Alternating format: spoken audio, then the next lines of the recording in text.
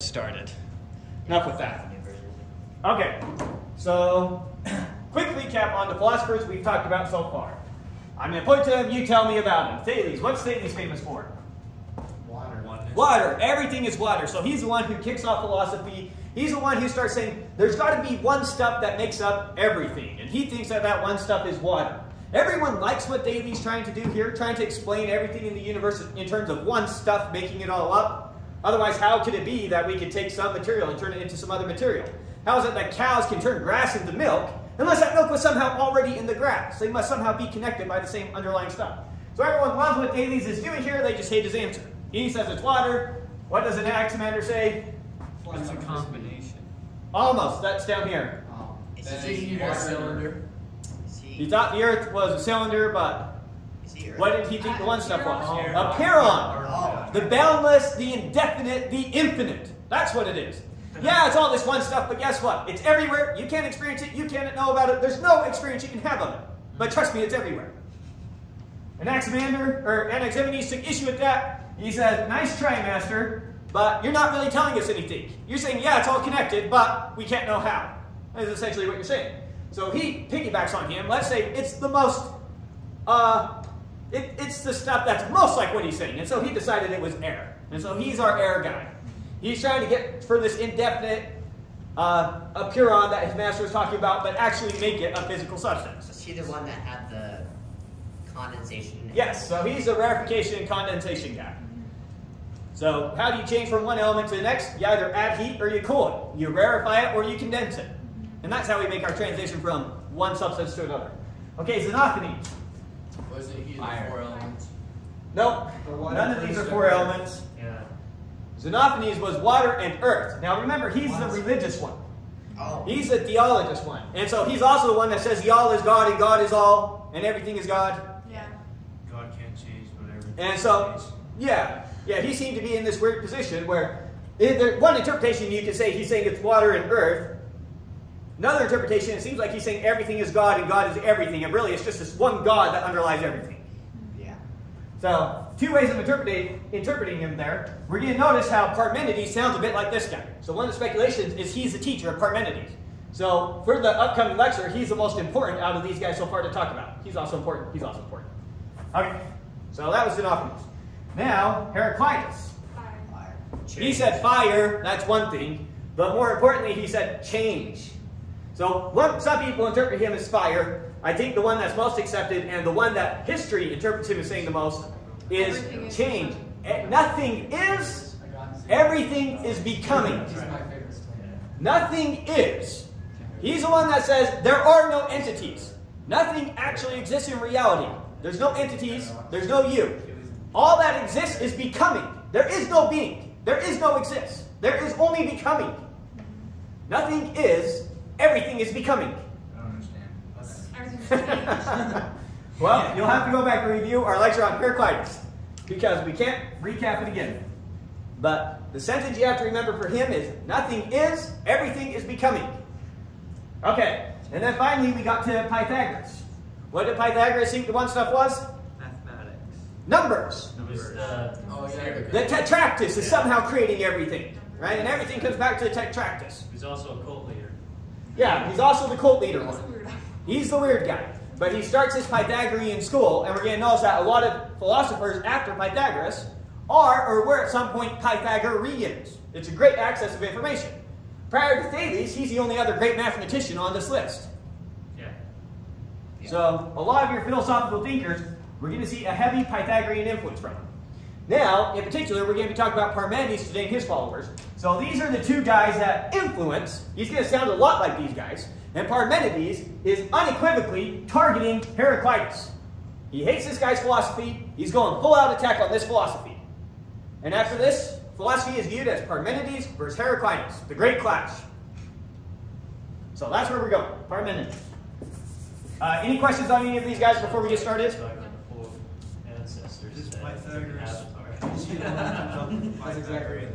Yes, Pythagoras supposedly. Pythagoras supposedly proved the Pythagorean theorem. Pythagoras supposedly proved that the square root of 2 is irrational.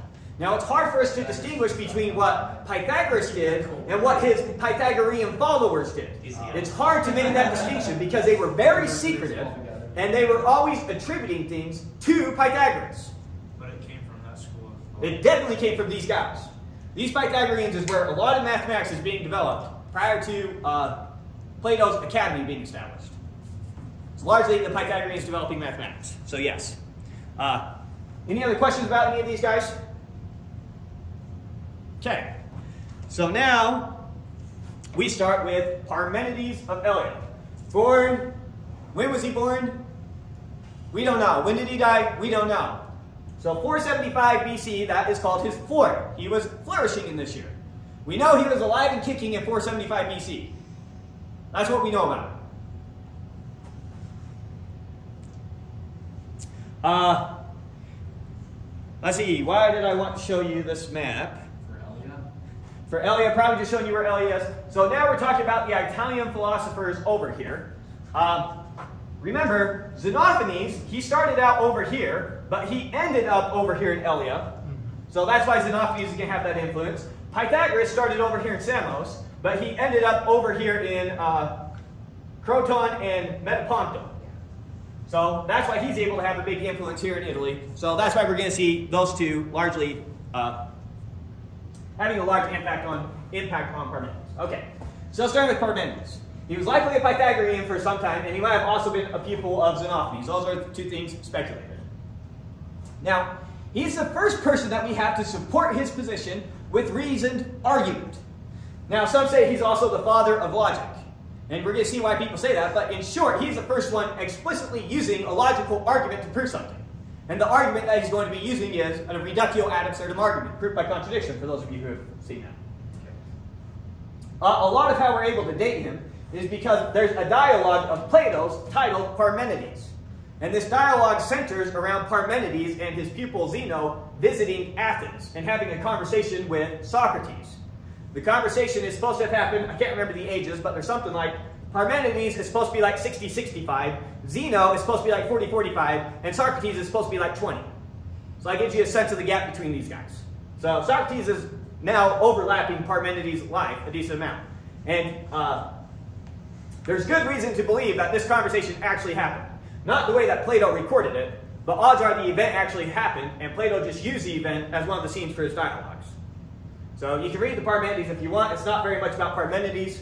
It's actually Plato being critical of his own philosophy, but it does have some history in there that might be interesting.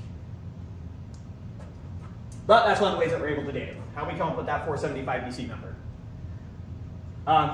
We have far more of Parmenides' actual works than any of the other philosophers we have mentioned thus far. In particular, one of his poems. We have a ton of one of his poems. I suggested to you all to go and look into that poem yourself prior to coming to this class so that you can get a feel for this poem. And so we're going to actually see a good chunk of the poem here. Obviously, I'm not going to go through the whole thing, just trying to pick out pertinent chunks to give you a feel for his argument. Now, in preparation for understanding his poem and the arguments he's going to make in his poem here, we need to review the law of contradiction and then a type of proof style. So what is the law of contradiction? The law of contradiction says, contradictory propositions cannot both be true in the same sense at the same time. E.g., the two propositions, P is the case and P is not the case, are mutually exclusive. One of them has to be true, one of them has to be false. They can't both be true. That's impossible. It can't both be the case that I am wearing a black shirt and I am not wearing a black shirt.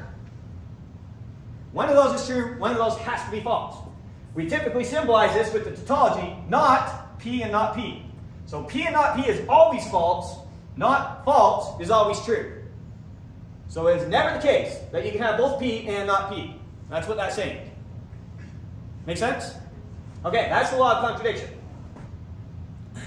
So, why is he considered the father of logic? Some say, because he is explicitly using this. He didn't call it the law of contradiction. Aristotle's going to be the first one to do that. Aristotle's actually the father of logic, setting up these things, setting up logic for the first time. But he's actually using this thinking explicitly.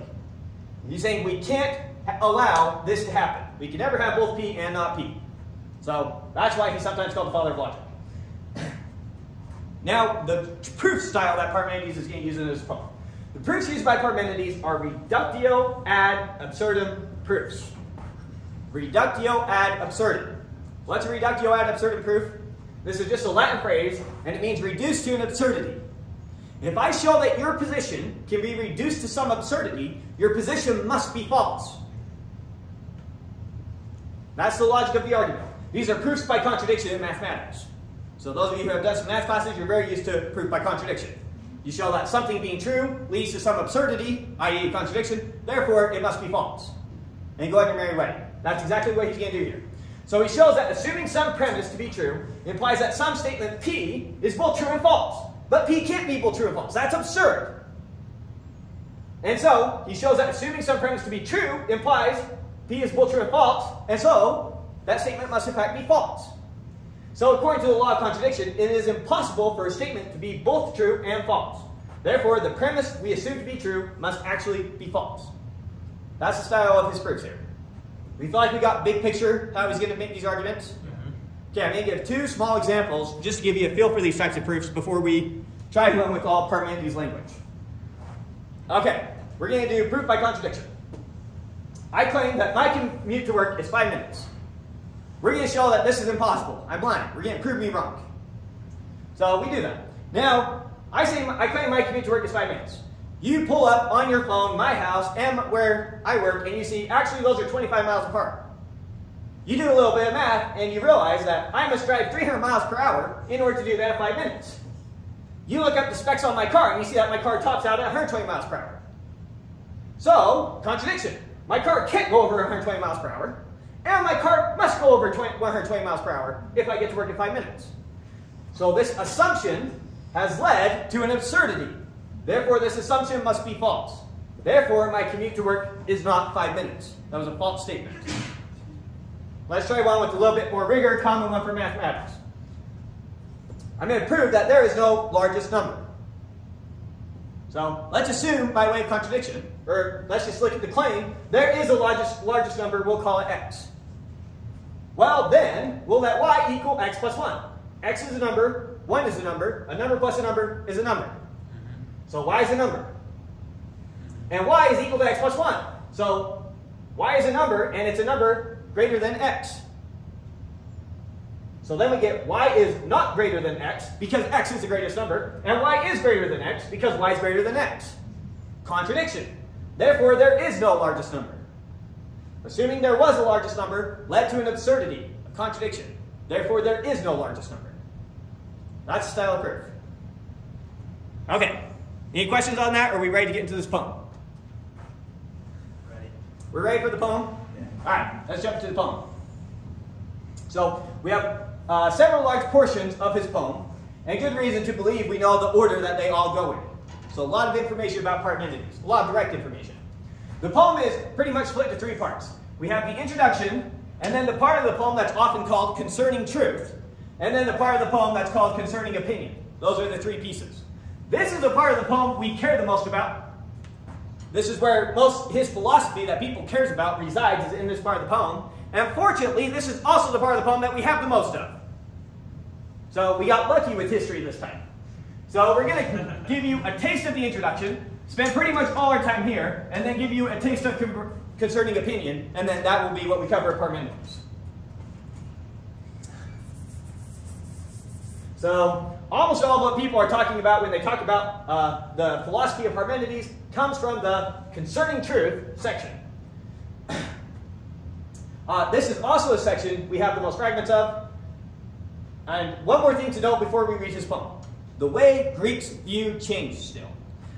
Remember, the way change is viewed as generation and destruction.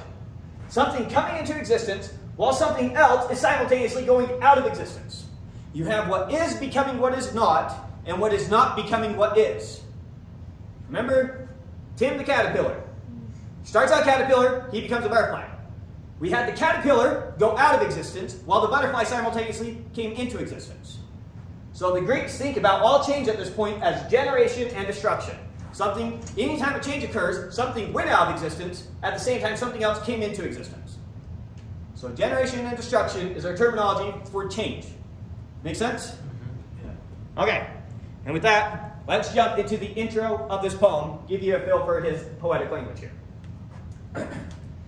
The horses which bear me conducted me as far as desire may go, when they had brought me speeding along to the far-famed road of a divinity, who herself bears onward through all things the man of understanding. Along this road I was borne, along this the horses, wise indeed, bore me, hasting the chariot on, and maidens guided my course. All right, there's the introduction to the poem to give you a sense of his language. This is still far from the rigorous arguments of someone like Aristotle. We're still using very poetic language. Fortunately, after him, you get a hiccup with Empedocles, and then people are a lot more clear about what they're talking about. So we got two more poets to get through. Parmenides and Empedocles, and then we'll be back to sanity. Okay. But anyway, so it sets the scene here. Parmenides is in a chariot. He is being escorted by the daughters of the sun through the gates of day and night to go see the goddess. Now, he's not describing some sort of vision. This is all meant to be just a metaphor. And he's personifying wisdom here. So when he talks about a goddess in the poem, he's not talking about an actual goddess from Greek mythology. He's personifying wisdom. It's a common literary device in Western writings. When you're talking about an arbitrary individual, you use the masculine pronouns. When you're talking about an ideal, when you're personifying an ideal, you use the feminine pronouns. So if we were to personify justice, we'd talk about Lady Justice. If we were to talk about an arbitrary just person, we would call them a just man. So he's just personifying wisdom as Lady Wisdom here. So it's not an actual goddess being discussed. Make sense? Mm-hmm. Okay. So he's going to go have a conversation with wisdom. This is how he's learning. So here's wisdom talking to him. "'Tis necessary for thee," so wisdom is talking to Parmenides. "'Tis necessary for thee to learn all things, both abiding essence of persuasive truth, and men's opinion in which rests no true belief. But nevertheless these things also thou shalt learn, since it is necessary to judge accurately the things that rest on opinion, passing all things carefully in review." So, setting up two parts of the poem. Wisdom is telling Parmenides, I'm going to teach you about two things. I'm going to teach you about the abiding essence of persuasive truth. So I'm going to teach you about truth with a capital T.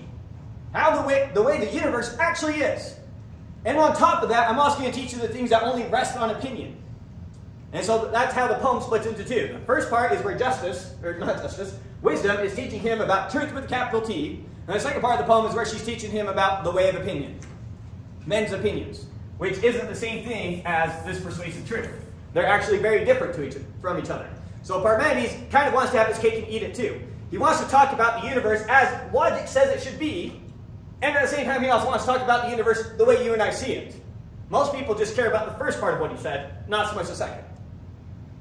So that's what he's saying up there. So, Parmenides should learn all things, both the truth and the opinions of men, necessary to learn the opinions of men, so that he may more accurately judge the things that rest on opinion. Good? So, now we're ready to jump into the part of the poem concerning truth. This is the part of the poem that we care about. I'm going to try and give you high level everything that's going to be discussed in the poem, and then we'll break it out piece by piece. So high level, what's going to happen?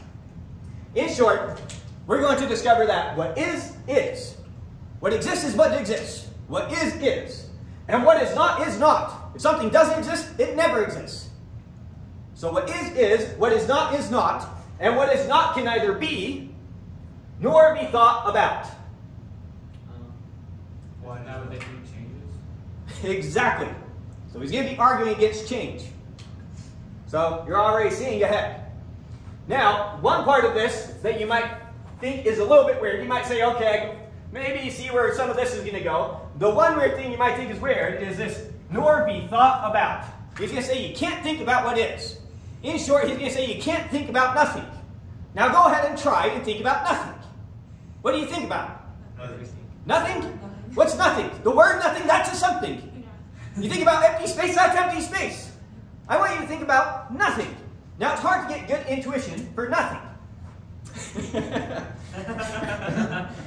English is funny. So there's an interview I watched once that really helped with my intuition. So it's an interview with a man who used to have his sight and lost his sight. He went blind later in life. They have the interview and the girl ends up asking him a question. What's the most surprising thing about going blind? And he explains, I want you to know, it's when you watch it, when you see it in the movies, the person as they go blind, everything goes dark, everything goes black.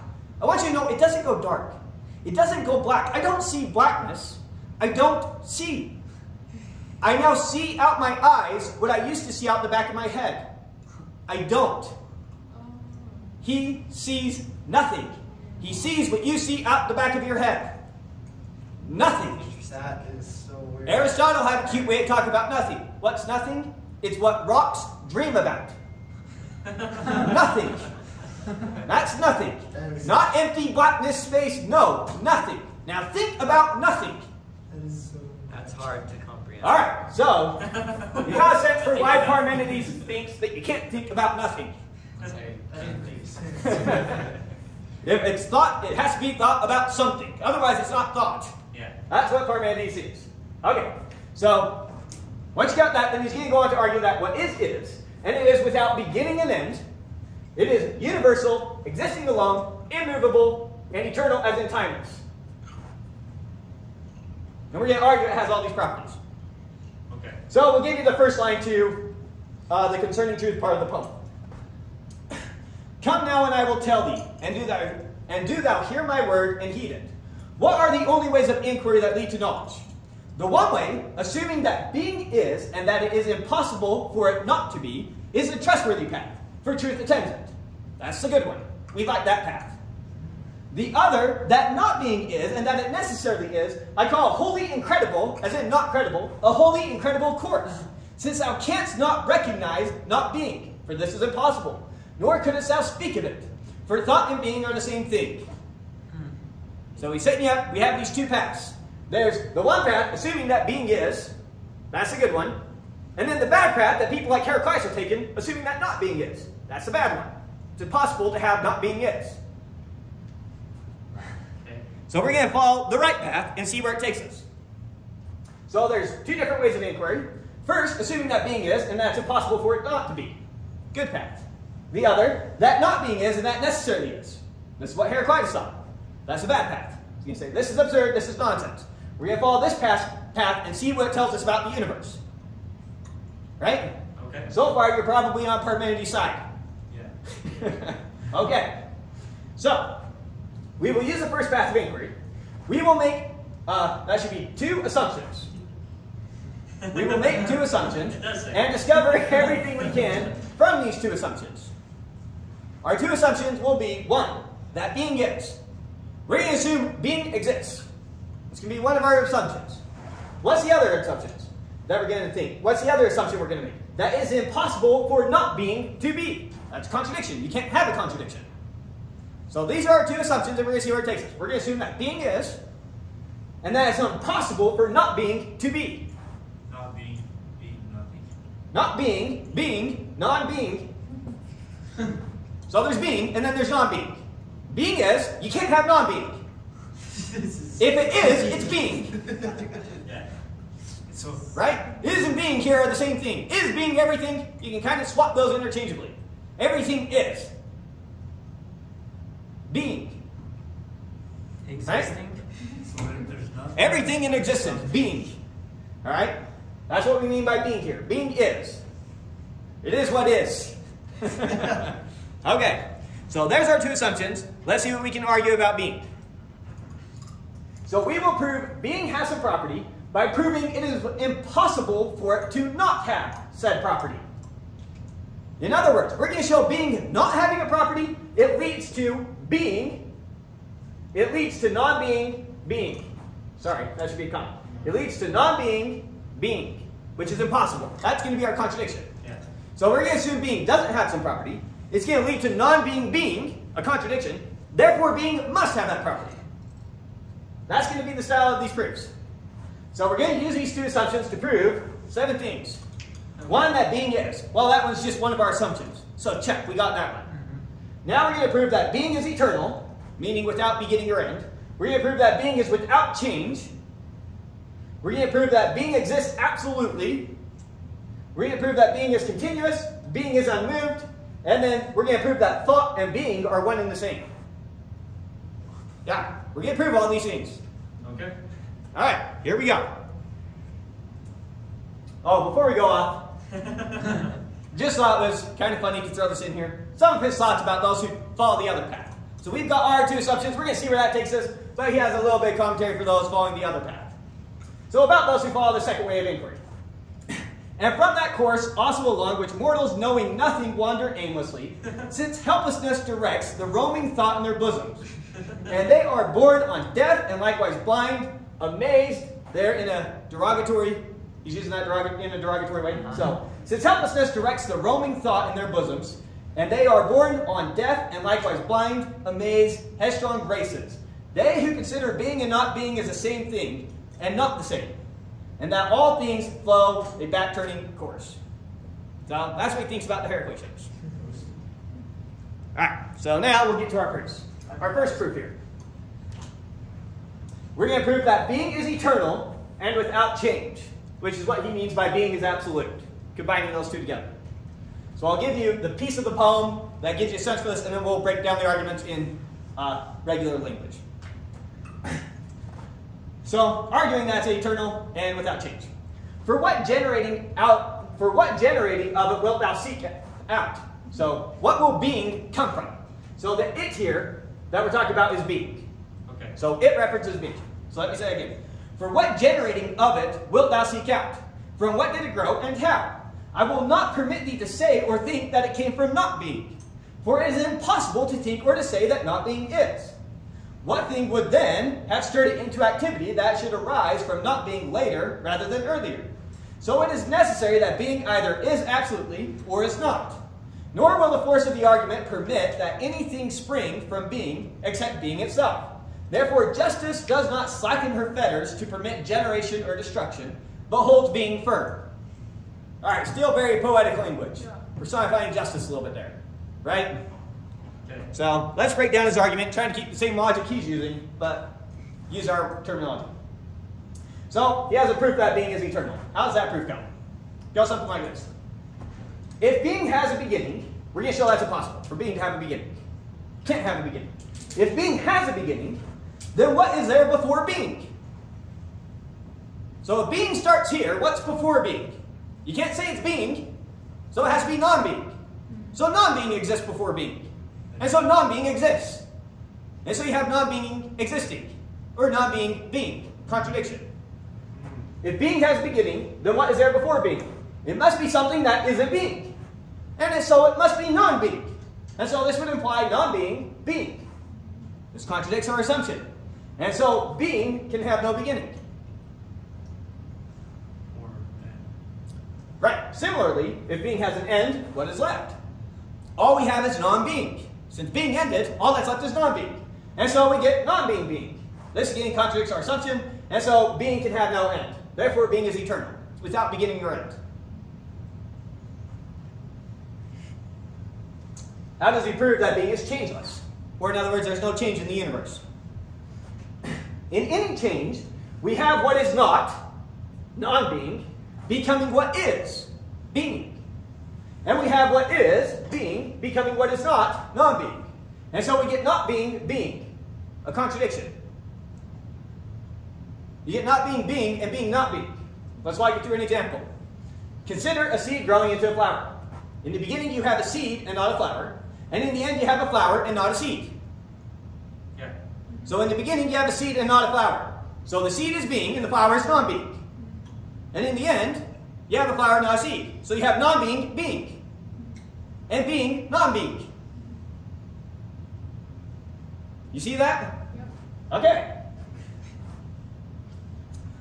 And yet, you have the same thing that you started with when the flower grows. We don't replace the seed with a different flower. The seed actually changes into the flower. And so the flower and the seed both are and are not, which is impossible. Because you have the seed at the beginning and not the end. You didn't have the flower at the beginning, you did have it at the end. So the seed and the flower both are and are not. Is he saying Contradiction. both are being at the same time? No, he's saying you have being becoming non-being and non-being becoming being. Yeah, but So how does he explain how a flower pops out of the ground? Great question. It doesn't. There is no change. He's arguing that there's no such thing as change in our universe. So what? You just not see flowers grow. Therefore, being is changeless. We're saying if the seed did actually grow into a flower, then you would have had being becoming non-being and non-being becoming being. So a seed never becomes a flower. How does he explain birth? So you didn't actually see it. Is what There's you're just saying. kids that are. No, there are no kids. There is no change. How are you? If you look at it like No change occurs in the universe. if you look at like the atomic level, So kind of what's argue how does that he nothing explain? changed. Huh? How does he explain kids or?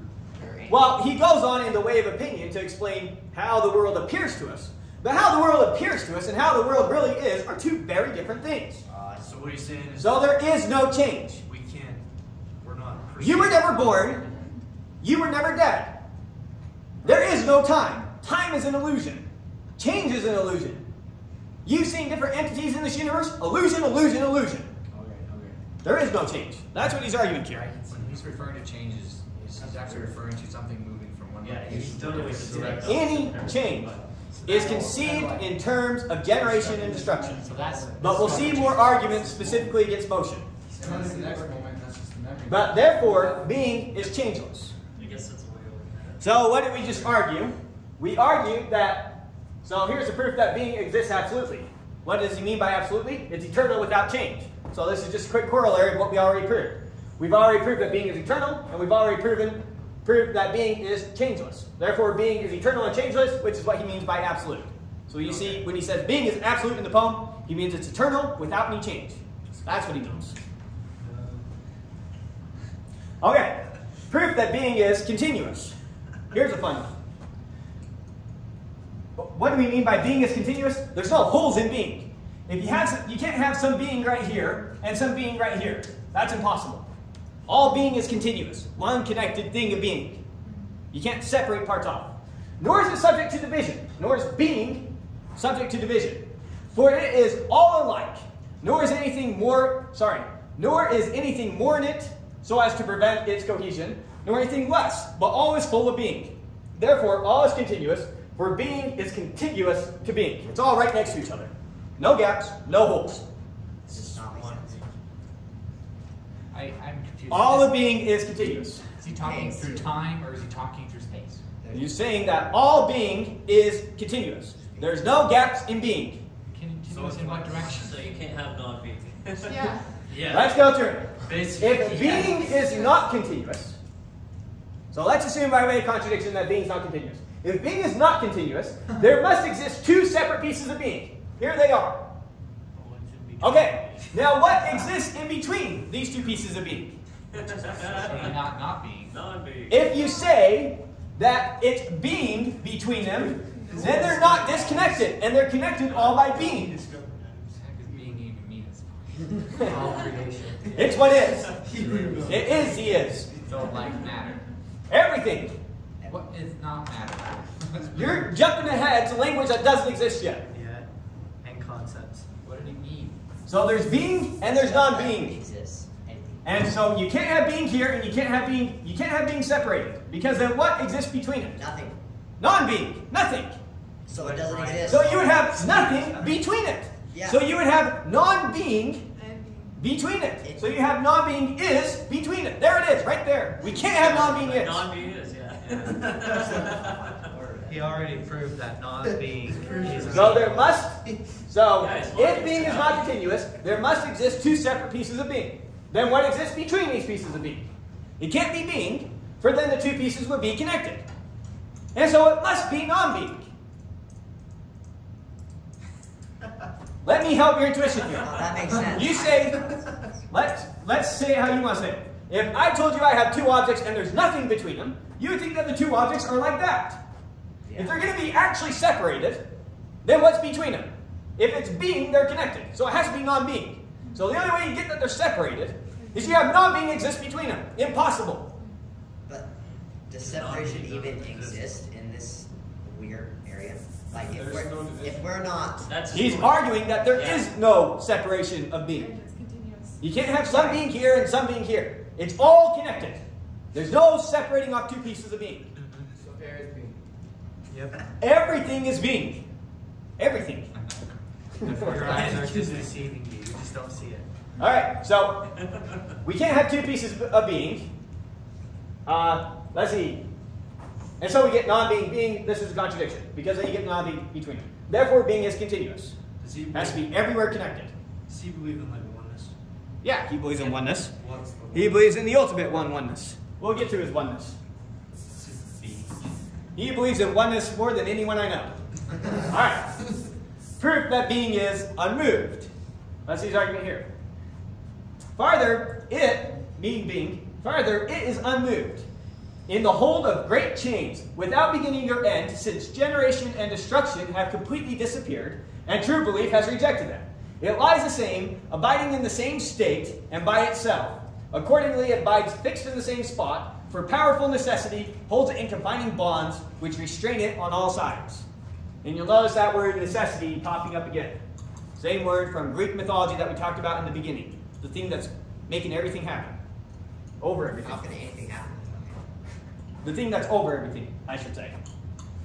What does he mean by unmoved? He's arguing against motion here. Oh, so nothing's ever moving. So here's breaking up the argument. Since being exists absolutely, it is not subject to any change. Right? Yeah. Motion is a type of change. Yeah. It's a generation and a destruction. If something moves from A to B, it both is and is not at point A. Right. Contradiction.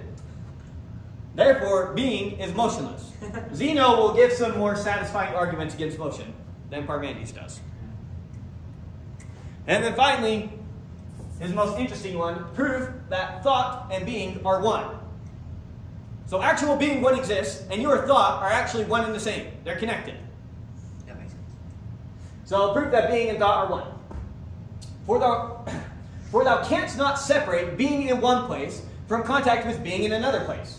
It is not scattered here and there through the universe, nor is it compounded of parts. Therefore thinking, and that by reason of which thought exists, are one and the same thing. For thou wilt not find thinking without the being from which it receives its name. Let's break that up. Right. Assume for a second that you could separate thought from being. Since you can't think about non-being, you can't think about nothing, we've already covered that, then all thought must be about something. It must be about being. So then the being of your thought will be separated from being.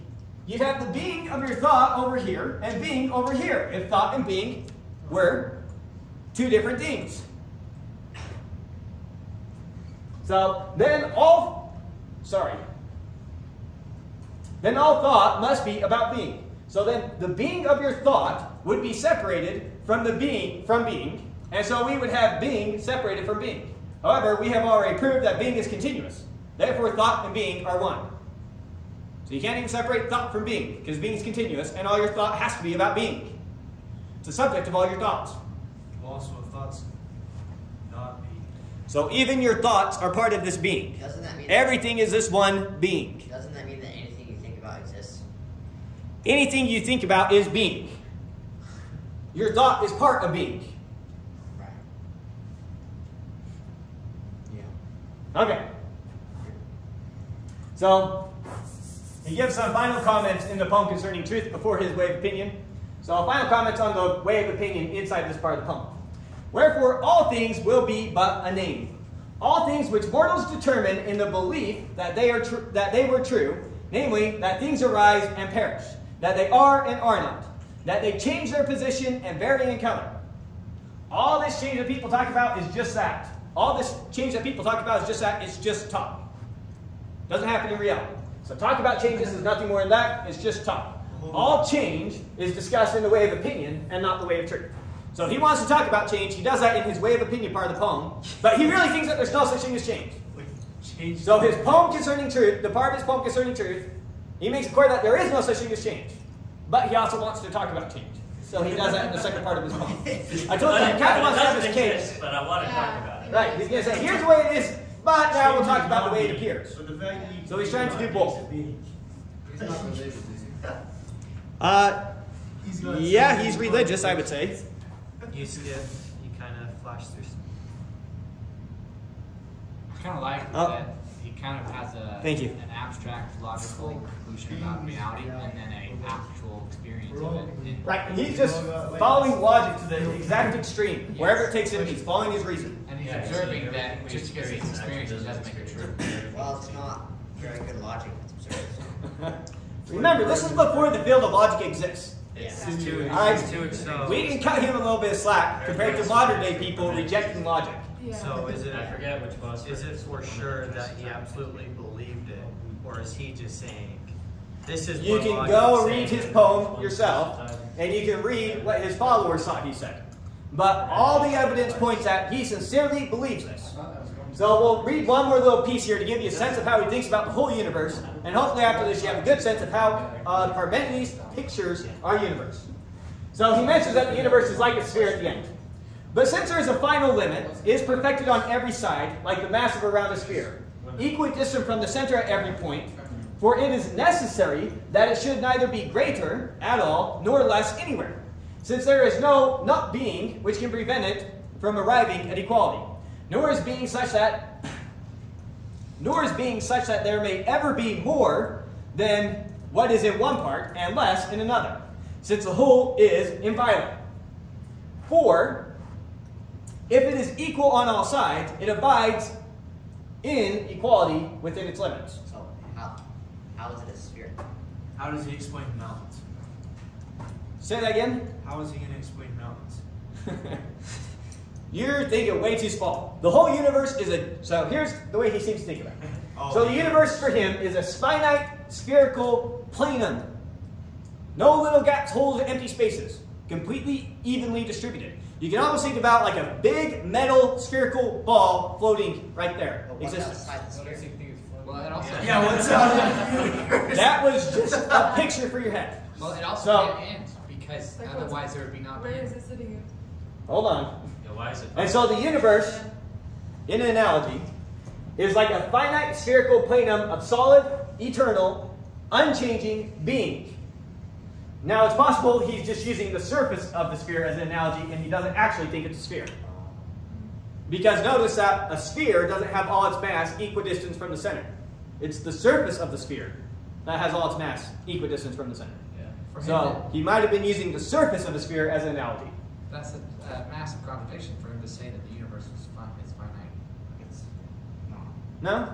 Nothing contradictory about that. What's outside of it? Because There outside is no of it, outside of it. If there And was, there's The universe that's is not finite me. in size. It is what there is. And all there is the universe. Is there not? Yeah, but then there's immediately there becomes outside of non-being. How? There is no outside the universe. Yeah, that's not. There's the universe. That makes non-being. So does he not believe in infinity? There is no infinite because infinite is indefinite is nothing. Oh yeah. So he believes everything. He believes everything is finite. And now when he believes that this universe is eternal, he doesn't mean it as though it existed infinitely far into the past and exists infinitely far into the future. It's eternal as in it's timeless. It doesn't experience time. There is no time. There is no time. So the analogy is you think about this big solid sphere of stuff. Completely, perfectly distributed, solid stuff sitting there forever. No time, no movement, no nothing. Mm-hmm. That's our universe. He devoted his life to this. Yes. Have you heard about When that he died before? Do you think of Hericlitus as a student who wouldn't talk to people his whole life? Right. And so that's how he thinks of the universe. And so for Parmenides, what is the one stuff? Being. Being. The universe. It's all one. Everything is one. That's the one stuff. It's not one stuff, it's one thing. That makes up everything. So it's not everything's composed of water. Everything's composed of the one, because it is just the one. Isn't that a similar idea to Piron? No. Except. A Piron has things coming into and out of existence. A Piron was this infinite, indefinite, can't really know anything about it, stuff. So in a sense, this is very opposite to Piron. So how do we? What's his justification for us, and then us experiencing things? All an illusion. How is it an illusion if opinion. we know it's an illusion? It's just he's just following logic. How do And we logic is exist? telling Like, him how do we think? it's an illusion. How do we think? We're being. If we're not a separate. The way the universe appears to us, and the way it actually is, are two drastically different things. How does it appear at all, though? The problem is his assumption was wrong to begin with. He's just following wherever the logic of the argument takes him. I mean, it's often the case that our senses are deceived by things, right? How do we have This that? explains how Albert Einstein was able to predict things way before we even discovered them out in the universe. Was the very same process of logical deduction and reason. I mean, it's oftentimes that we find out we accept the universe is in some way very contrary to our senses. Yeah, we just call it men. That happens all the time. Yeah. And so these Greeks have no problem with accepting that the universe is very different from how it actually appears. And so it appears like there's time, it appears like there's change, it appears like all these things happen. It appears like people come and go, live and die, but no. There's just forever, solid plenum of being. Always has been, always will be, is being. What happens when you die? It's just pathetic, though. It is. Where do you get? You don't die. That's It's like he didn't want to come up with his You are own born, stuff, so he that's decided to get his own stuff. Did this guy Like, come it up just with- is. He's just following the logic of the argument. That's all he's doing. Yeah, and I think it's quite solid with that reasoning. So he's taking his two premises, and he's tried to apply logic to those two premises, and these are all the conclusions that he came to. Well, his logic sound is his premises suck. Well, what were his two premises? Being is. One of his premises is being is. You take issue with that? No. His other premise is that you can't have non-being existing. We don't know. I don't agree with that. You don't agree with I that? agree with change. Well, I didn't ask that. I asked, do you think that's impossible for what is not to be? Why don't you guys try to disprove what Is he's it saying? possible for non-being to exist? Yeah, to eventually come to fruition. Yes. He's also assuming that being is what everything is being. That's not an assumption. That's a conclusion he came to. His change is He came to the conclusion that being was continuous. Yeah, That was the conclusion. He only made two assumptions. His two assumptions were, one, being is, and two, that you can't have, and the law of contradiction. You can't have not being, being. Those were his two assumptions. One, being is.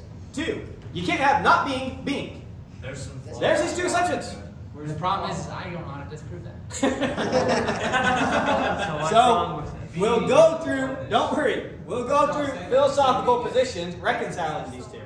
Yeah, but he. Who was a philosopher? But it's really hard to take issue with his two starting points. deducts that everything is And you can't deny that because if it's not probably the case. Alright, then it. So- everything is being. one more thing I want to point Which is out. wrong.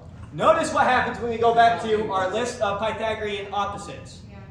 Which one of these It's too. sounds like our universe? Elements. That's what he gets. The one Yeah. on the left. The one on the That left. says the Our right. universe is this limited, odd, one, at rest thing. Okay, wait. And so this is where we see a lot of his Pythagorean influence. Okay. if This we- was just a connection to what already existed with the Pythagoreans. Right. And they're evil. and Just dark. showing you some of the evidence as to why some people think he was a Pythagorean. Bet.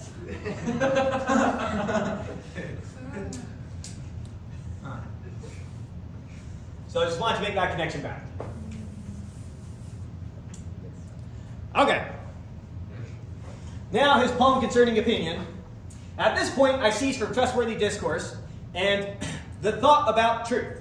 From here on, learn the opinions of mortals. He'll tell you about how the universe appears to you and about change and stuff like that. Hearing all the elusive order of my verses, men have determined in their minds to name two principles, but one of these they ought not to name. And in so doing, they have erred. They distinguish them as antithetic in character and give them, What's antithetic? opposed to each other. They distinguish them as antithetic in character and give them each characters and attributes distinct from those of the other.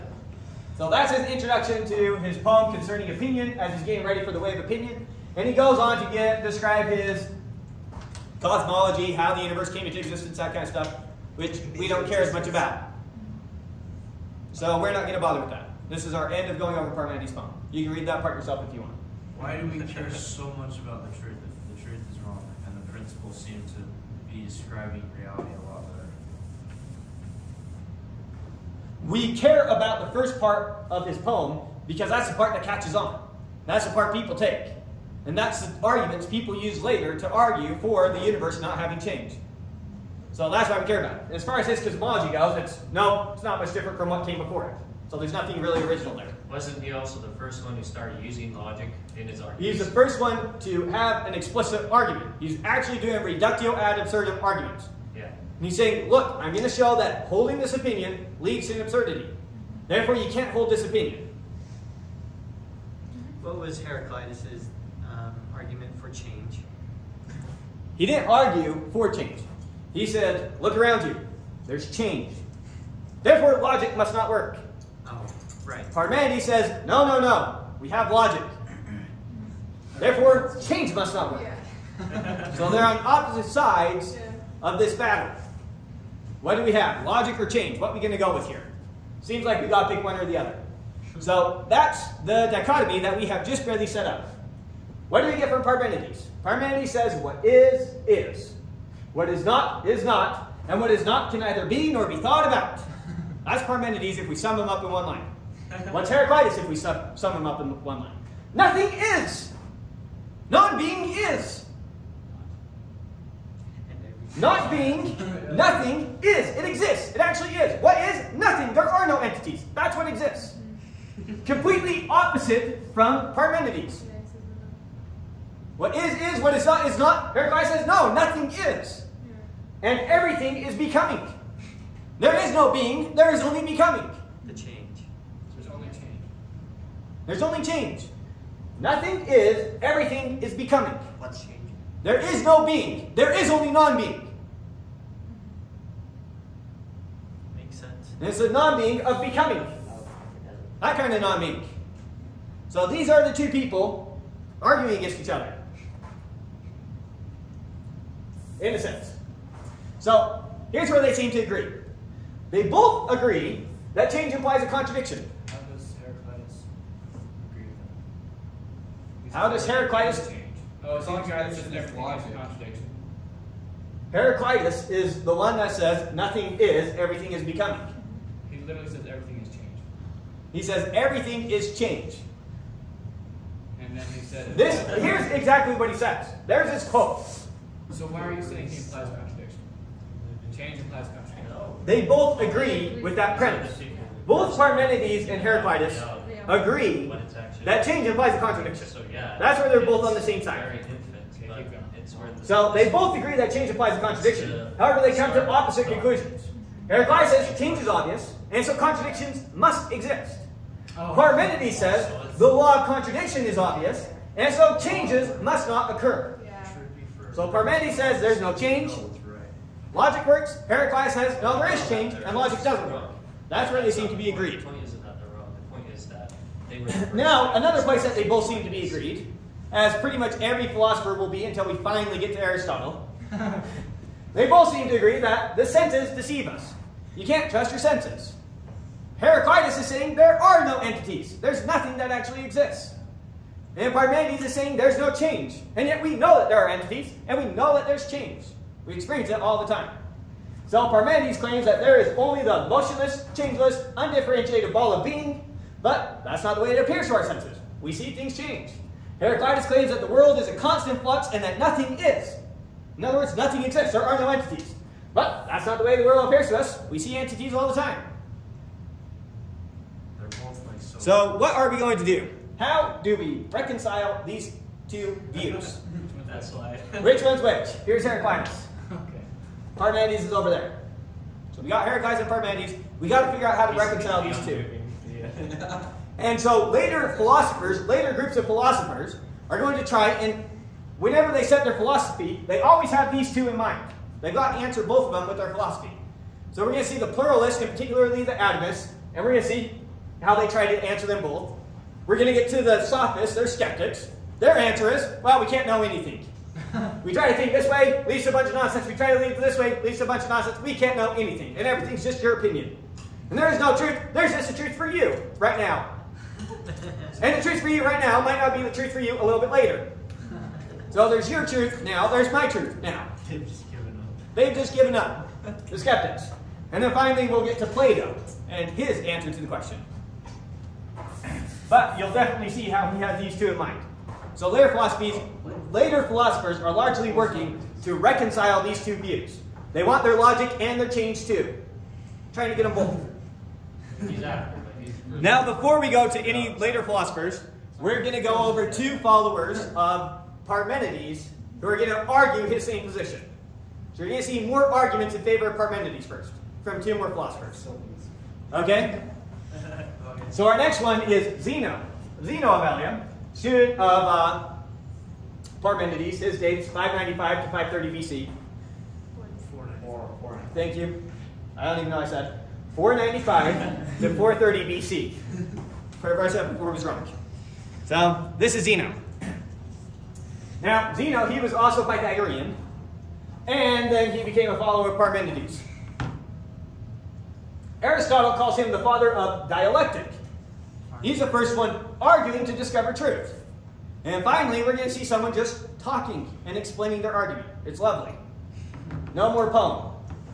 In particular, he supported Parmenides' position that motion and multiplicity are an illusion. Here's how it goes. So, objectors had maintained that many absurdities follow from the position of Parmenides. Right? You say, oh, how do you explain this? How do you explain this? Parmenides, your position leads to all these absurdities. Here you were arguing by saying, we got an absurdity thinking one way, so we have to think another way.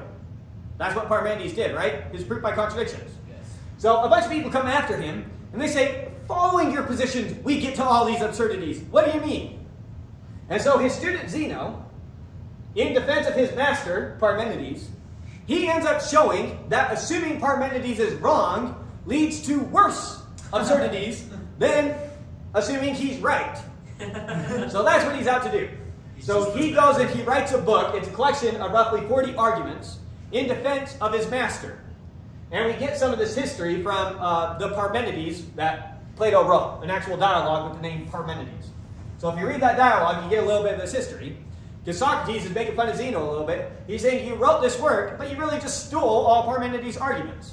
And Zeno explains, I wasn't trying to give new arguments. I was defending my master. People were saying that his positions lead to absurdities. I was showing the opposite of his positions lead to even worse absurdities. So he wasn't trying to come up with something new. He's simply trying to establish Parmenides, his master. So he wrote the book in defense of his master. So he's out to argue on Parmenides' behalf here. Good? Yeah. So, wrote roughly 40. 9 of these arguments are still extant to some degree. Enough of it that we can reconstruct what his argument was. We're going to go over just 5 of them. Okay? First one, titled the Dichotomy Paradox. Atlanta, she is a Greek heroine. So suppose Atlanta wishes to walk to the end of a path. He's going to argue that motion is impossible. Suppose Atlanta wishes to walk to the end of a path. Before she can get there, she must get halfway there.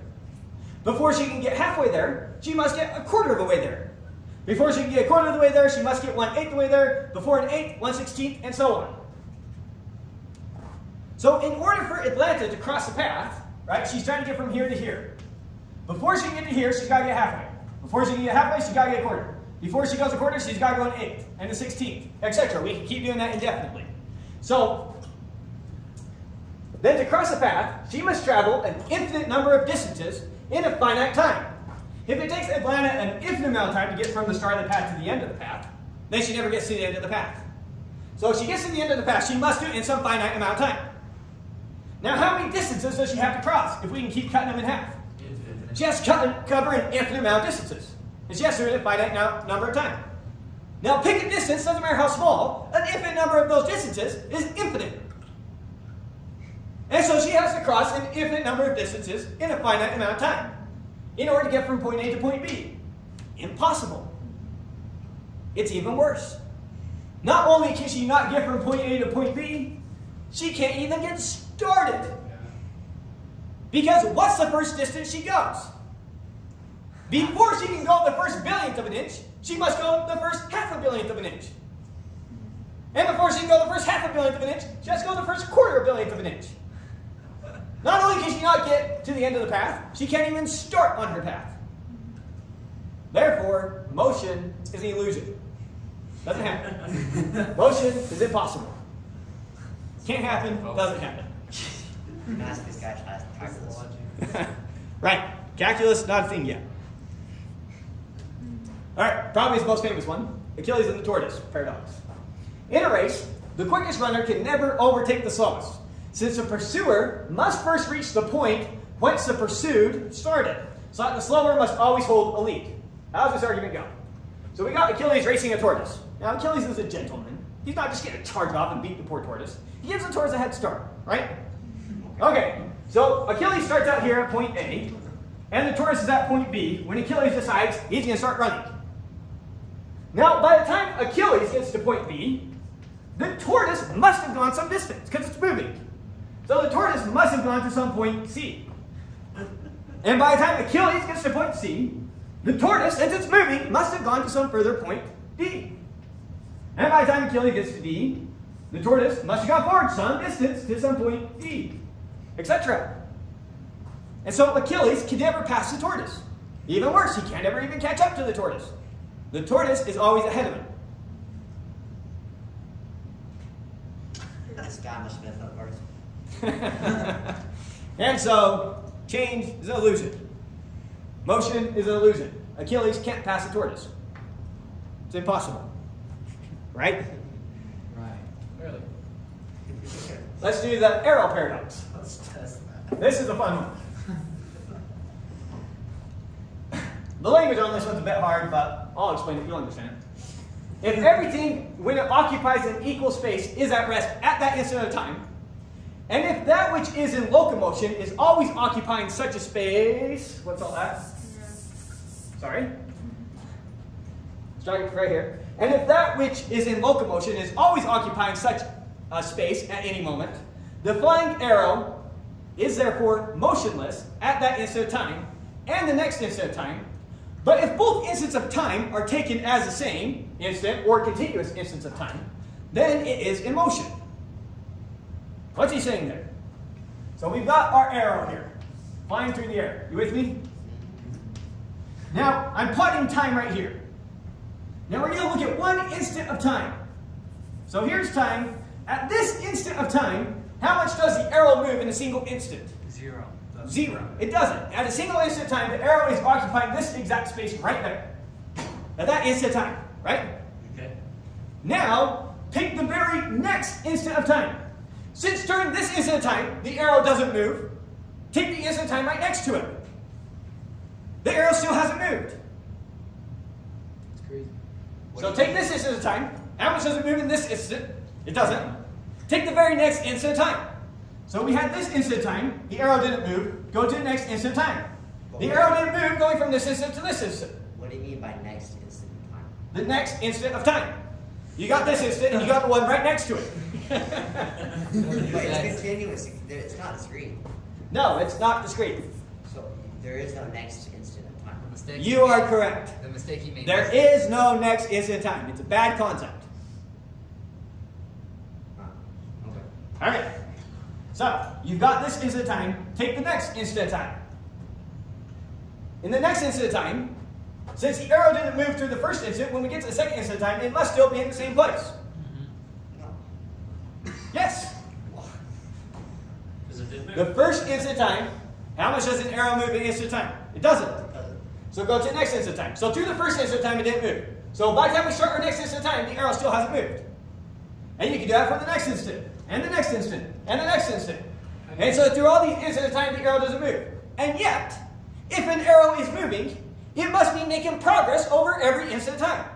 And so it makes no progress over every instant of time, and yet it must be making progress over every instant of time.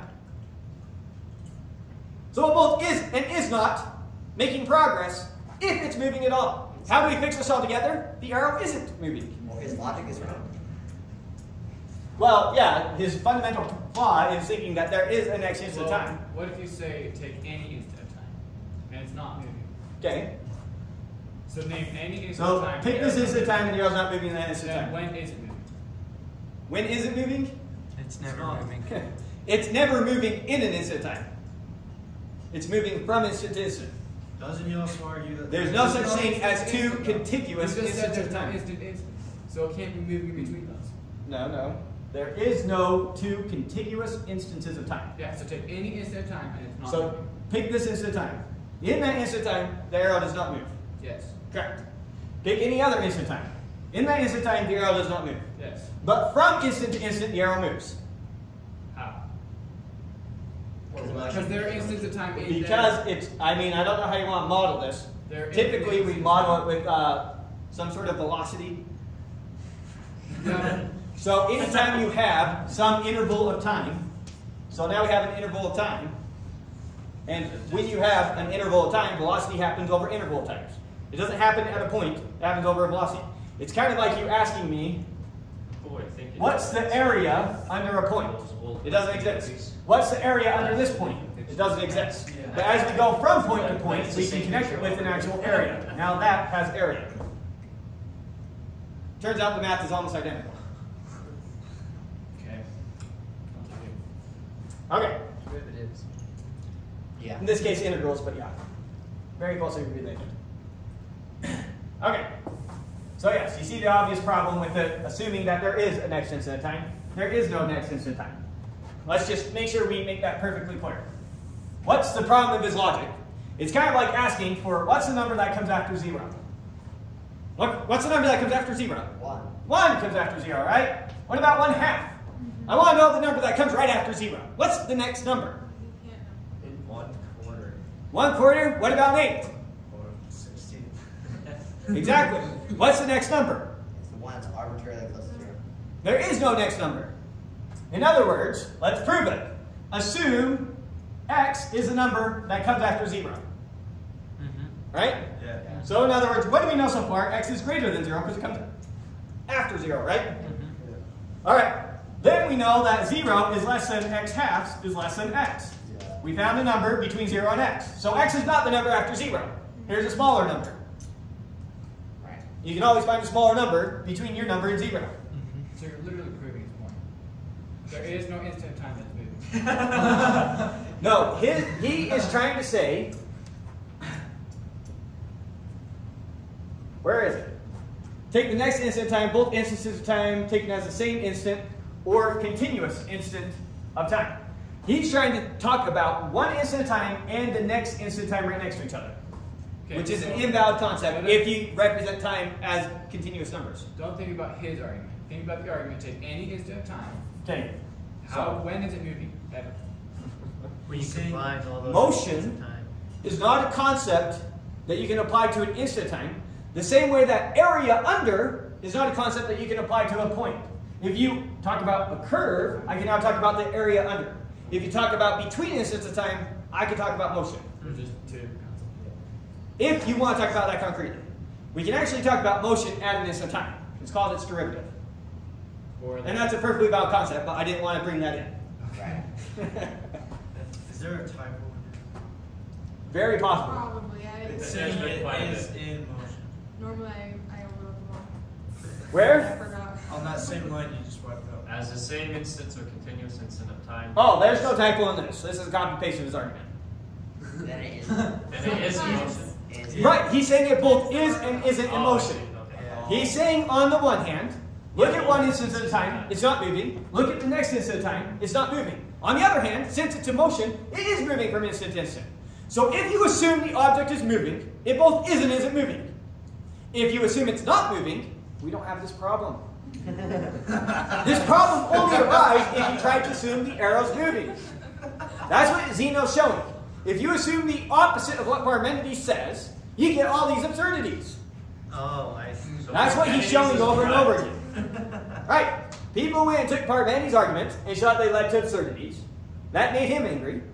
And so he went and showed that taking the opposite of Parmenides' positions leads to even worse absurdities. So Parmenides is the lesser of two evils. So Parmenides is the less absurd of two absurdities.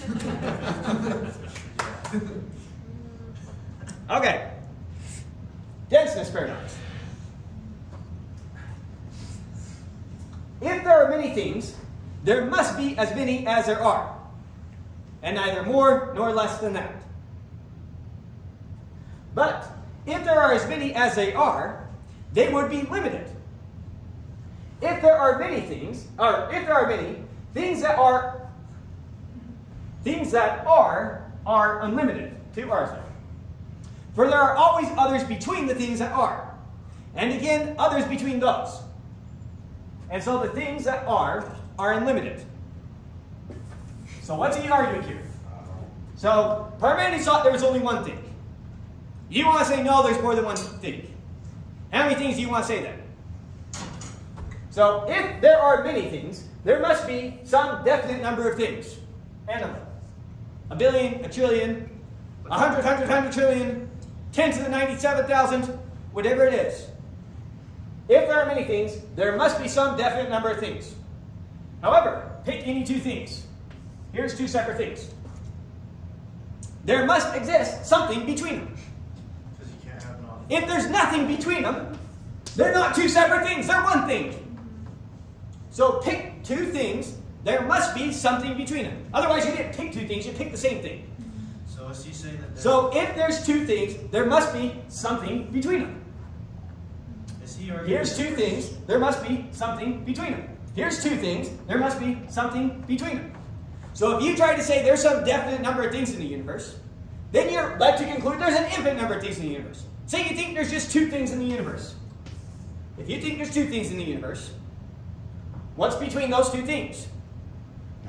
You can't say nothing, because then there would have really been one thing. So there must be something between them. And now we have three things in the universe. And what about between those two? Since those are two separate things, now there's a fourth thing, and a fifth thing, and a sixth thing, and a seventh thing. So there's both finite and infinite things. Right. So if you assume that there's more than one, Parmenides said there's one. You want to say differently, however many you want to say there is, I show it leads to an absurdity.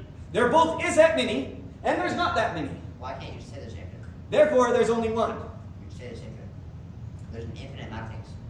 If there's infinite amount, then they're all just one thing. So this doesn't work for arguing against the infinite. He's arguing that if there are some number of things out there, he must have had particular arguments in mind that he's addressing these two. But so you can't say that the universe has some number of things more than one. Understand at this time, infinite, indefinite, and boundless are all kind of mixed concepts to each other. So if you said, well, there's some unknown number of things, it's kind of like the same thing as saying infinite. And so you say, it doesn't matter what the unknown is, however many it is how many it is. I just phrased it some definite number to help you understand the argument. He doesn't use that terminology. He says, if there are many, there must be as many as there are. So he's... And neither more nor less than that. No, because you can have infinite things. Right, you see the bad logic in the argument. Yeah. This doesn't roll out infinities. But they don't have a good concept of infinity yet. I see. Not a valid concept yet. So in their mind, infinity, boundless, and indefinite are all mixed up together. Gotcha. So he's pretty much saying, because air is touching this desk and air are the same thing. There is no separate air and desk. There's just being. Yeah, they're the same thing. Then we Yes, there's just being. Everything is just being. So he's just going back to what? He's only arguing for Parmenides. He is not claiming anything original. He's not claiming anything new. He is simply defending his master. So he still is arguing for the one finite solid sphere of just being. That's what it is. Make sense? Yeah. All right. Here's his argument for the universe being finite in size. That's awesome. So here's why he thought the universe was finite in size. This one, we're missing some of this, so I didn't bother giving any of it. I'm just going to give you his argument. Here's how it roughly goes. Assume that the universe is a whole composed of parts. And consider the size of the universe. Consider the size the universe must be. The size of the universe. The size the universe must be. Get rid of the other. Just erase it quick. Alright. If parts exist, they must have some magnitude. Otherwise, they don't exist. They have to have some size to them. Every magnitude is theoretically divisible without limit. And so if the universe has parts, it must have an infinite number of parts. Yeah. Then, since the universe has infinite parts, it must be infinite in size. No matter how small that part is, if you have an infinite number of them, you get infinity. Yeah. Okay. At the same time, however, consider the fundamental parts that the universe would be composed of.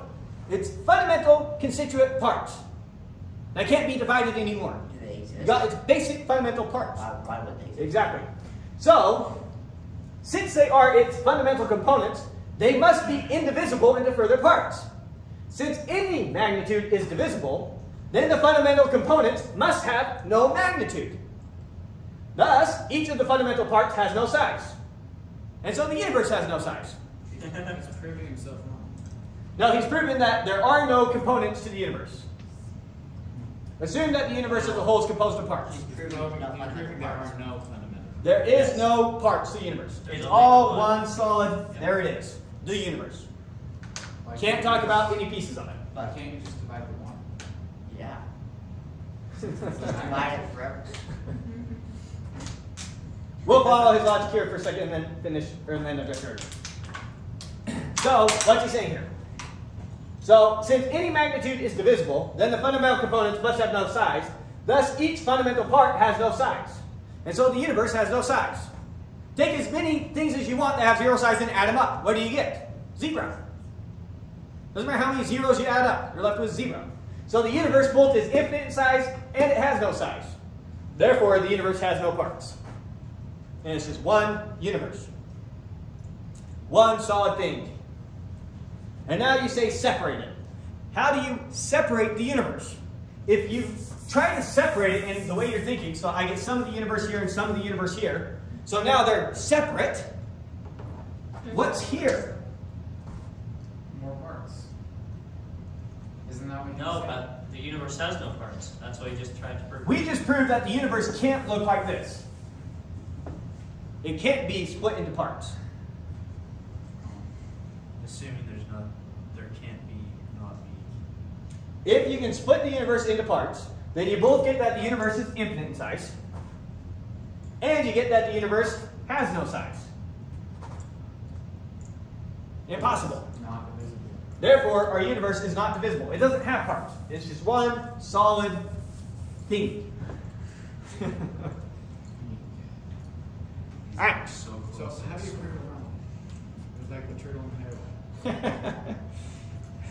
With the turtle in the hair, so there's a lot of problems.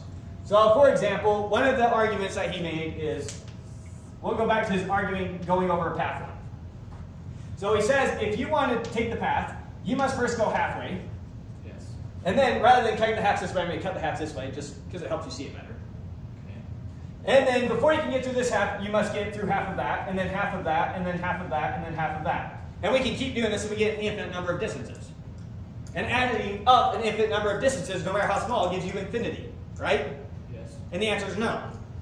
This distance right here is 1/2, plus this distance is 1/4, plus this distance is 1/8, plus this distance is 1/16, etc. Dot, dot, dot. And the sum of all these is actually 1. Right. And so it turns out, if we're talking about meters here, you just go 1 meter. It doesn't add up to infinity, it adds up to 1. Well, Did you prove this in your discrete class? You can still move. you can't get to that half, the half, the half, the half, the half. You can never start. Sure you You can. just did it for fun. Let's say you're going exactly 1 meter per second. Then you cover this half in exactly 1/2 a second. And you cover this fourth in exactly Well, how 1/4 do a you get second. to the half, the half, the half, the half? You use the fourth of the, you use the half of the half of the half of the half of the second. And you have this pairing off of seconds to the interval that you cover with that second. And all the time that you use up is exactly 1 second, and all the distances you cover is exactly 1 meter. And so over the course of 1 second, you go exactly 1 meter. That makes so I much have no idea sense. what's half? Okay, I'll You're going 1 meter per second. Yeah, how do you start? We're going to draw a picture this way to help us think about it. up your butt. We're going to look at the picture this way to help with the intuition. Okay. You with me? Yes. So this half of the meter that you go first, Okay. you use one, I'm going to do, here's your distances, you use 1/2 of a second to do that. You can't start. We can evaluate an infinite sum with a limit. You're using limits is what you're doing. And so you don't need to find the first one to be able to add them all up. Just pick one. You can do an infinite sum without taking an infinite amount of time to calculate each of the pieces. And so we don't need to do each piece one at a time. We can calculate an infinite sum all in one go and evaluate it. So we don't care what the first distance is that you cover. Mathematically, just picture that foot.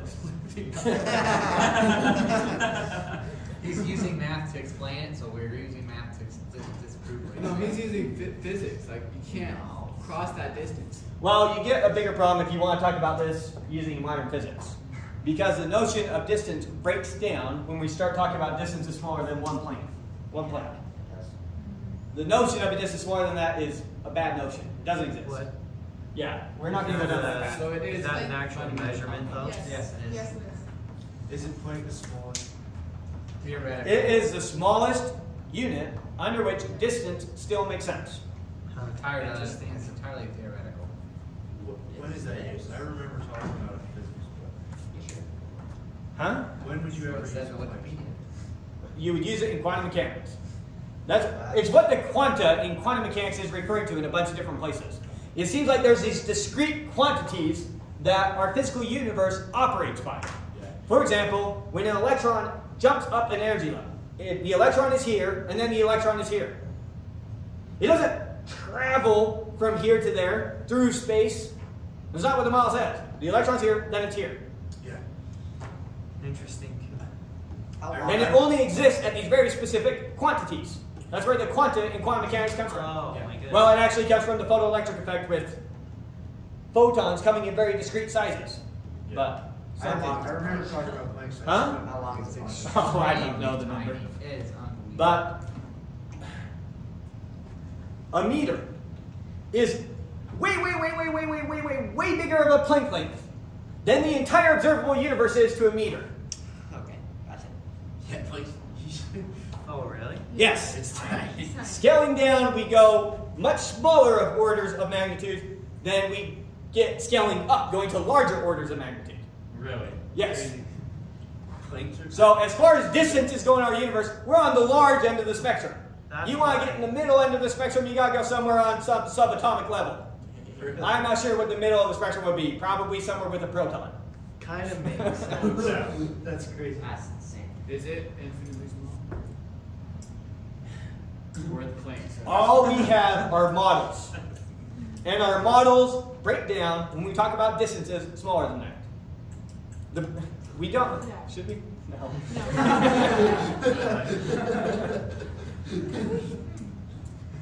I've There's a even, cool video on YouTube that you showed me. Was it YouTube? yeah. Yeah. that With shows the the Heisenberg same- uncertainty principle and explaining it. Yeah. It has to come with the fact that our universe is a very physical place, and you have to think carefully about what's actually happening. Why do you You know, say we that? were talking about this in 35 physics zeros and then a 1. I remember trying not to listen. Oh, not by that same Anyways. That's a plank. And Oh, 0.000 35 times and then 1. Okay. Will you really quick Google the size of the observable universe? It's 47 billion miles across. In terms of meters. It should just give it to the meters. 26.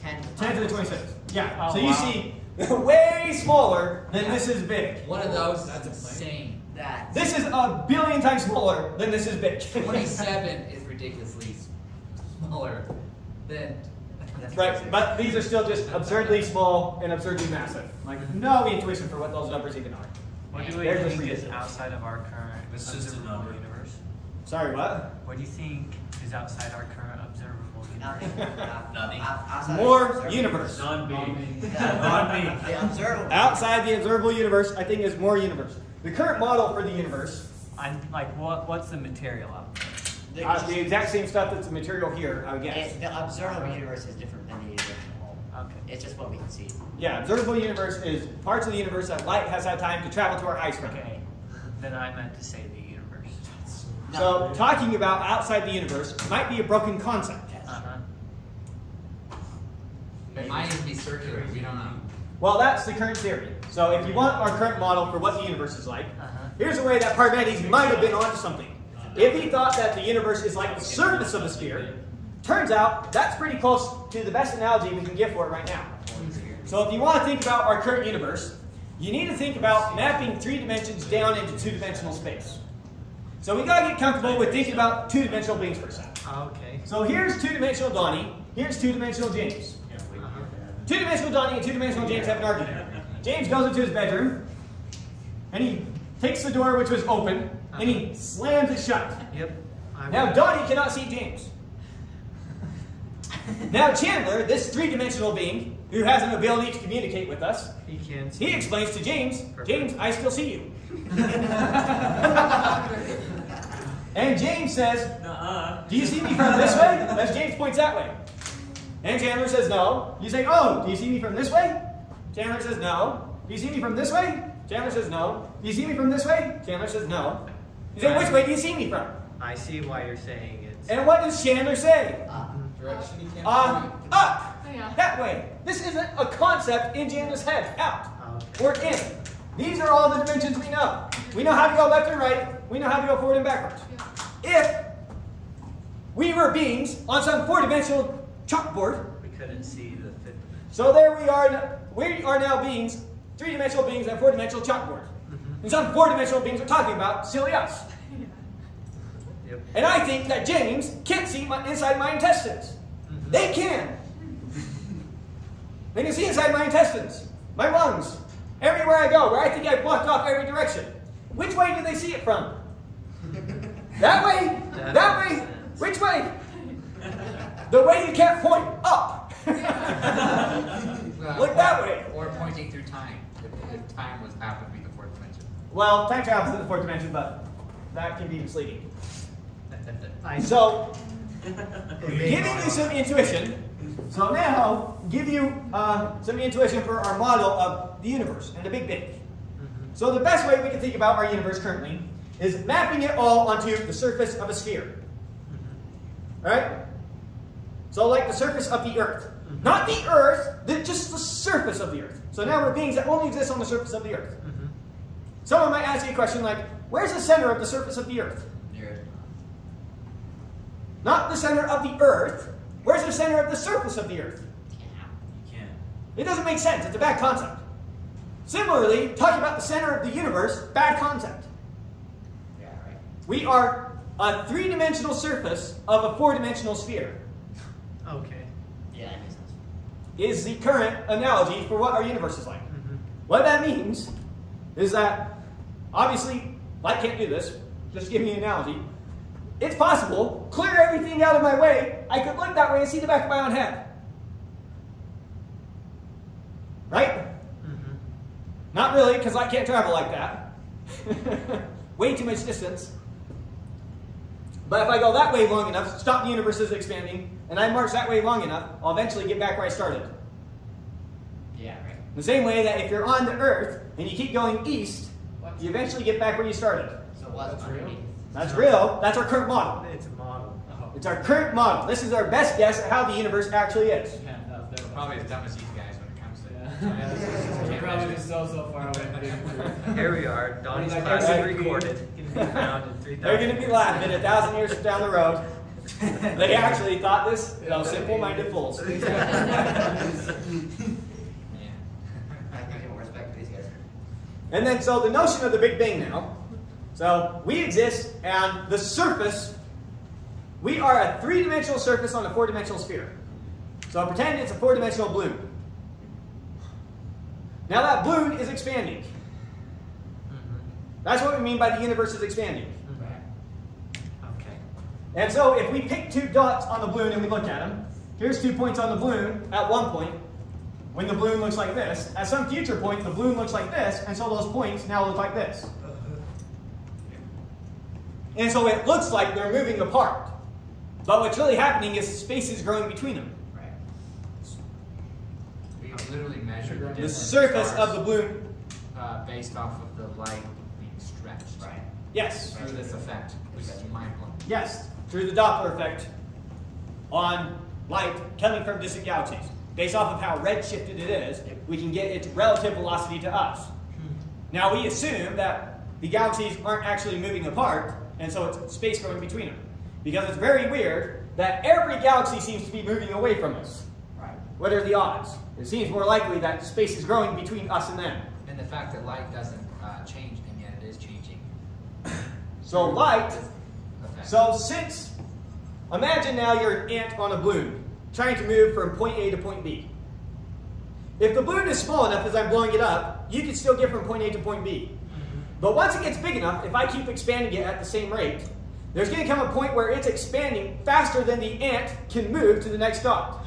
The distance between the two dots can be growing faster than the ant moves. All the line distance. Similarly, galaxies far enough apart will eventually be moving away from each other fast enough, space will be growing between them fast enough, that light cannot travel from point A to point B. And that's the observable universe.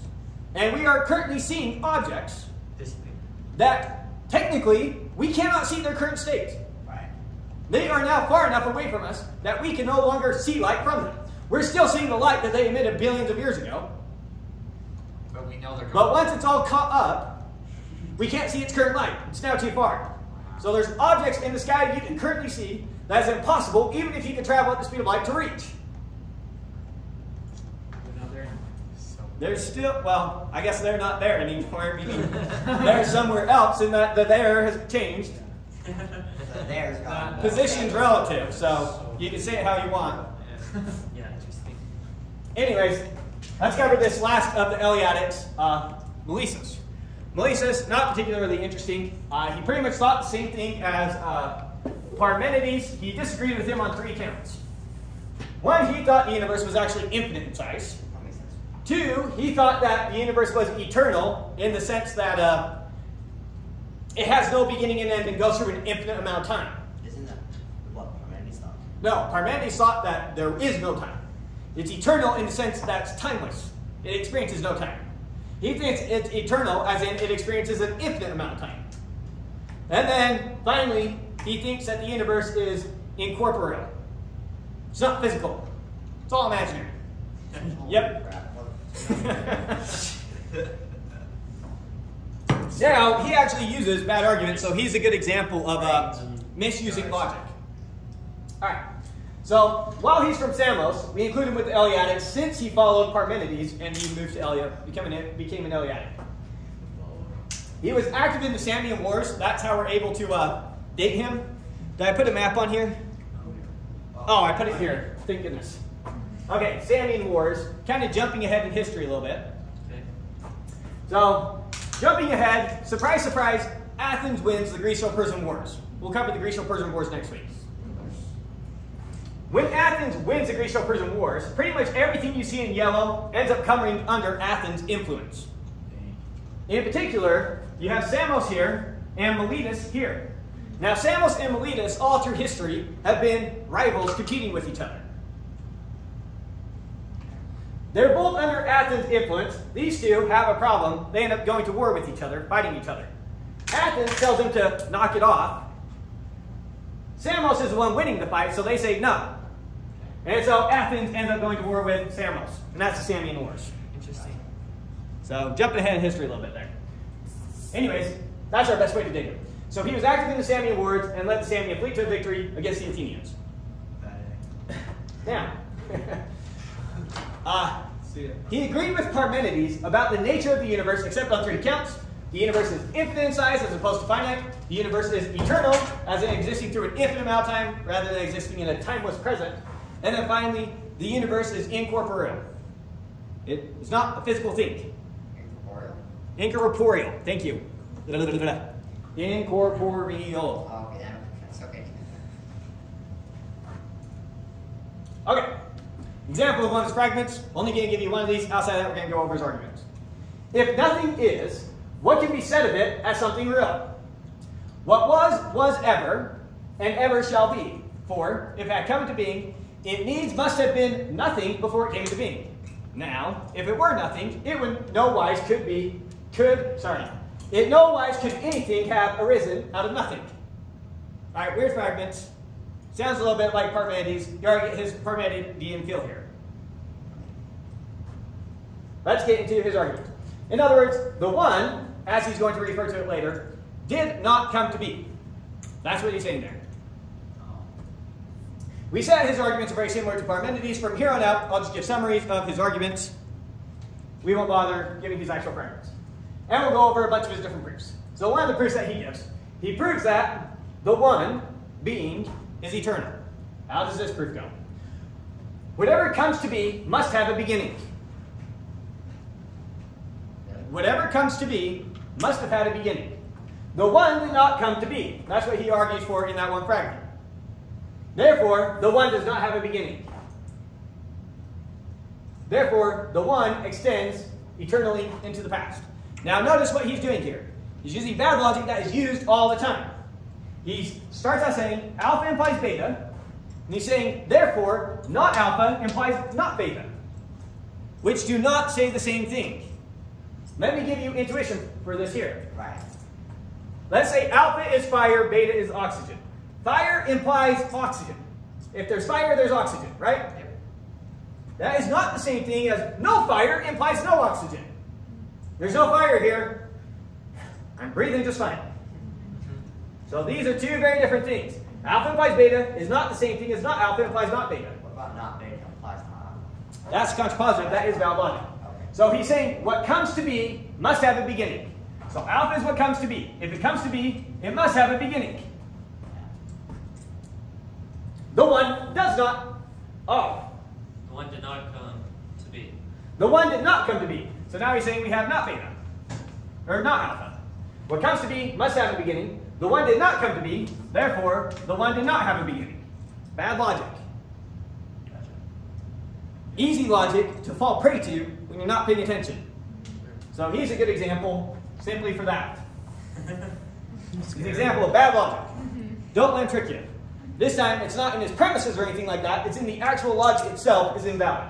Is that what you're So we'll try another one. Same type of bad argument. Whatever has a beginning must also have an end. The one did not have a beginning. Therefore, the one will not have an end. Therefore, the one extends eternally into the future. Why can't you begin and then just go on forever? Just giving you his argument. Good? Yeah. Next. Proof that what is unlimited. He ultimately calls this what is the one. One of his proofs is going to be what is one, and then he starts calling it the one. So far it's just what is. He eventually calls it the one, so I start calling it the one prematurely. Proof that what is unlimited. So here's where he's arguing that the universe is infinite in size. Though what is eternal. We already proved that. And so it has no beginning or end. Whatever has a beginning and end is limited. What is has no beginning and end, and therefore it is unlimited. He's making an argument from it being eternal in time to it being eternal in space. Doesn't work. Lots of bad logic here, but that's how his argument goes. It's more accurate. What is eternal, and so it doesn't have a beginning or end. Whatever has a beginning and end is limited. What is has no beginning and end, and therefore is unlimited. And therefore, our universe is infinite. It's the same bad logic. It's the same bad logic, but he's also conflating eternal and infinite in time with infinite in space. Doesn't work. All right, everything is one. And then so finally we talk about the one. So proof that everything is one. What is unlimited, and so is temporally unlimited. It exists everywhere in time. Therefore, anything else that exists temporally exists at the same time as it, what is. So what is exists everywhere in time. If anything else exists in time, it exists at the same time as what is. Okay. Therefore, what is coexists temporally with all things. No, not yet. We're going to get there. So far, if anything exists at the same time as, if anything else exists, so we have what is.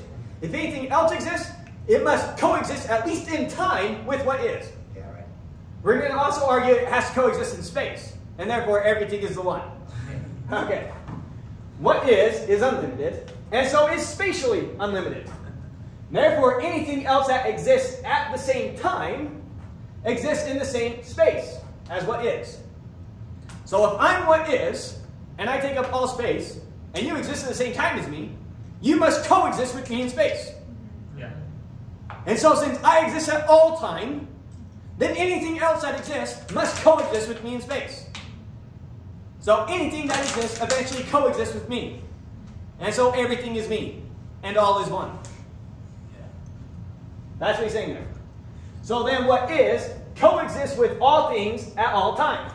And so what is one.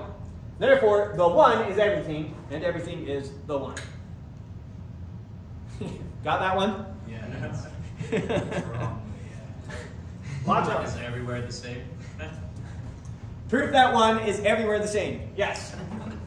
If what is had qualitative differences, some parts that are different from other parts, it has parts that can be distinguished. So if there was a red part and a green part, then now there's two parts. If there's some qualitative difference from one part to the next part, then there must be two parts that you can distinguish between. So if what is has qualitative differences, it has parts that can be distinguished. Whatever has parts is plural and is not one. However, we already proved that what is one. Then what is has no qualitative differences. So as I go from space to space in this one, it must all be the exact same. So he's arguing it's this oneness of just solid being, just like Parmenides. The only difference is it's infinite. There's no difference between this part of being and this part of being. This part of the one and this part of the one. There's no qualitative differences. There's no space that's harder than another space. There's no space that's a different color from another space. That's what he means by no qualitative differences there. You got the argument? Yeah. Okay. Therefore, the one is everywhere the same. The one is changeless. So, proof that the one is changeless. Whatever undergoes change is altered. Right? Whatever is altered is not unified or whole. Alteration implies becoming what it wasn't. So it's no longer one thing unified. If I change something, it's no longer what it was. So it's different from what it was. So it's not the same thing. So it's not unified. It's not the one. But you can't have that. But you can't have that. The one is unified and whole. Therefore, the one does not undergo any type of change. Okay. Now, finally, he's using some good logic, even though his argument is bad. Alpha implies beta is the same thing as not beta implies not alpha. Yeah, right. He says what undergoes change is altered. So here he's saying change implies altered. And so change implies altered. Whatever is altered is not unified or whole. Oh, wait, this is what he's going to say. Sorry. He's saying altered implies not one. But since the universe is one, that implies not altered. Right. And this is valid logic. Yeah, right. Different from what he was doing before. So yay, we got some good logic, even though we may not like the argument. Just to help it filter intuition, I'm going to use alpha for fire, B for oxygen again, just so you can see that these two say the same thing.